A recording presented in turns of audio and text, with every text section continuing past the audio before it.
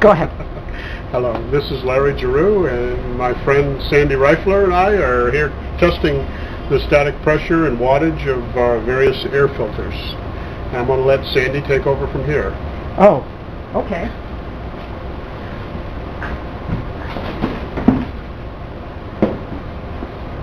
I can turn that off. Anyway.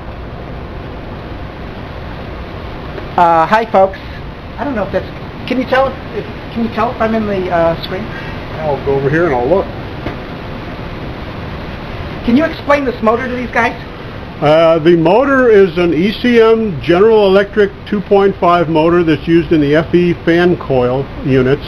It is variable speed, and it uses normally about 1/4 the power of a PSC motor. It's used on furnaces and fan coils on the Carrier Bryant equipment line. I'm here at Houston Carrier to demonstrate to people that it's important to change the air filters out because a higher static pressure on the filter or more dirt on the filter costs more money to operate the system. The filters are very cheap. The cost is a lot more expensive. And what I'm going to show you is that operating costs increase with clogged air filters. And so I'm here to help you understand when to change out an air filter. There's no way possible you can look at this filter and tell me when to change it out. But I'll be able to tell you based on airflow and delta P, pressure drop across the filter, and the most important thing is the particle count that's in the air, indoor air quality. So you'll be paying me to clean the air and help you determine when to change out your air filters. And I'm going to prove to you that you should change them out more than a 0.4 delta P or the 3-month contract or the once-a-month change. You'll change it out when either the air quality is worse in the room or in the school or in the building, or when it's going to cost you too much money to operate the unit. Anyway, this is a MERV 8 filter we have inside, and we're showing the wattage, which is 200 watts.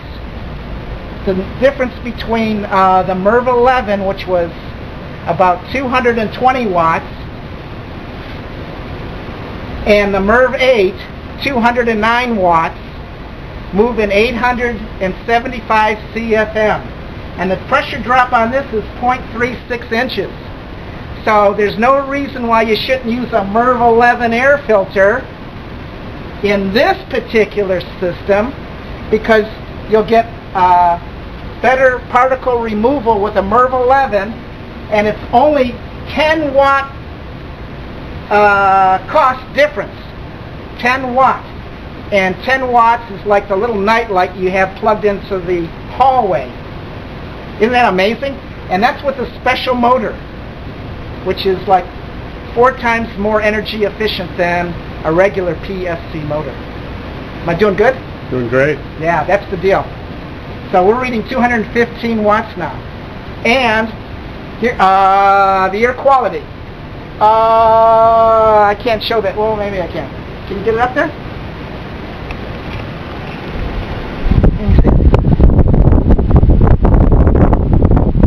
Particle count is going down. You got it? Particle count is getting lower. We're removing half a micron lung damaging dust particles from the air. Can you see that?